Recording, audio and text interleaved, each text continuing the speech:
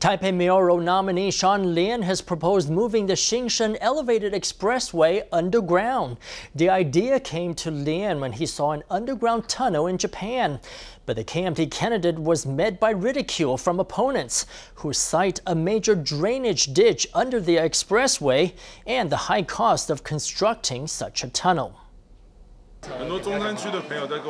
Many friends in the Zhongshan District are telling us this. They want to consider building underground. We think it's worth thinking about. Lien's proposal to move the Xinsheng Overpass underground came during a visit to Japan. It was sharply criticized. I visited Councilor Ruan Jhao-syong, and he told me that there's a large drainage ditch under there. Lien does not believe the ditch is a problem. Japan just dug a tunnel underneath the river. I believe this method is feasible. The biggest problem is the cost.